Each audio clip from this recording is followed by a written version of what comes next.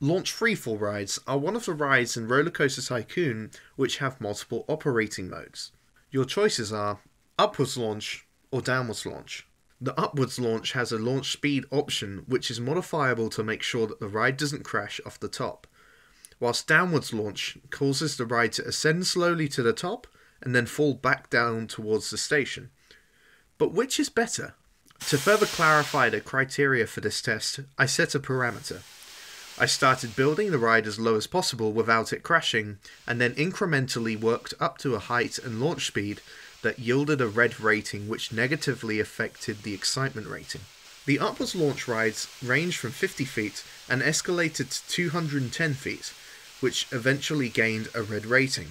It seems that there were no defined sequence to the intensity and nausea rating, and the main issue was that this type of ride is that it only measures altitude and speed.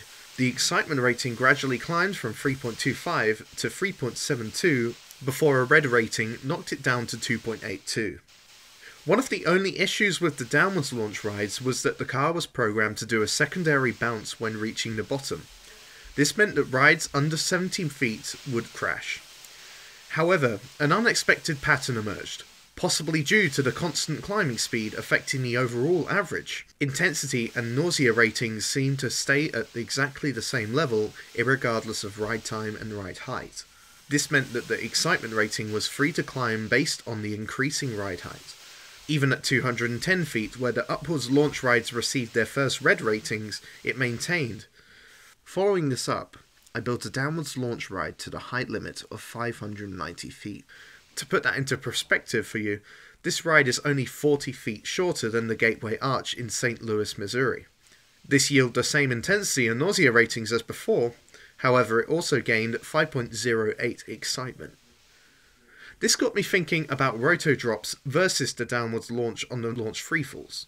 Roto drop ride intensity and nausea ratings seemed to rise in unison, while excitement ratings were again free to climb. However, unlike downwards launch, roto drop rides of 180 feet and higher received red ratings. While some of the excitement ratings for roto drop rides were higher than downwards launch, the higher intensity ratings could be considered overall negative. So in conclusion, the downwards launch on Launched Freefall rides is bugged and we should exploit it. And if you were to disable support limits, I dread to think what excitement rating you could achieve.